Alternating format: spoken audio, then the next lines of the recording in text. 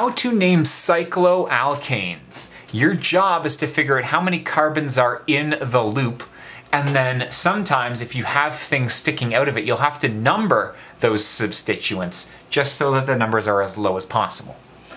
The cycloalkane portion though here is about you counting how many carbons are in the ring.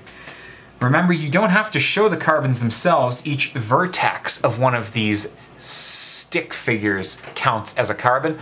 1, 2, 3. That's a triangle. 3 corners, 3 sides. Hopefully that's not a surprise. 3 carbons in a ring though makes a prop. Prop meaning 3 carbons, and because they're in a ring you have to preface prop with cyclo. What I mean is that 3 carbons gives you the prop.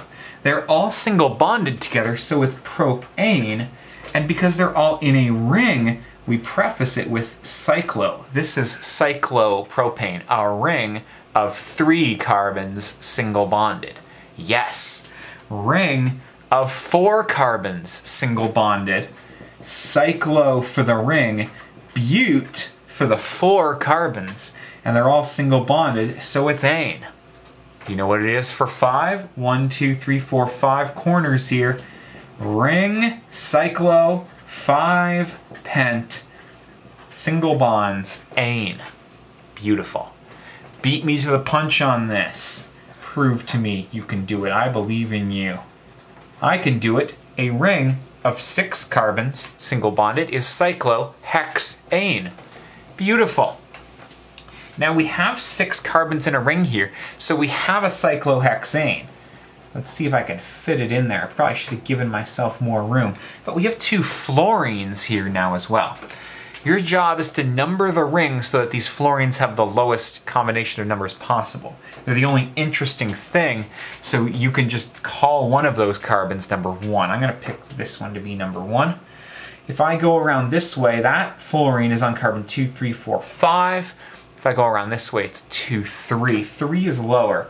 So I'm going to end up calling this one 1, 3 difluoro. Note that the U comes before the O. 1, 3 difluorocyclohexane.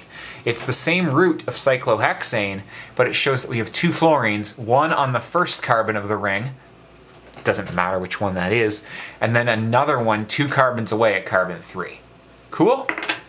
Now I'm just going to point this one out in case you have a question like it in your homework. This is a ring of 8 carbons, so we're going to have a cyclo-oct. But they're not all single bonded together here. There is a double bond in there. So I'm going to have to call this cyclooctene. Ene meaning there's a double bond.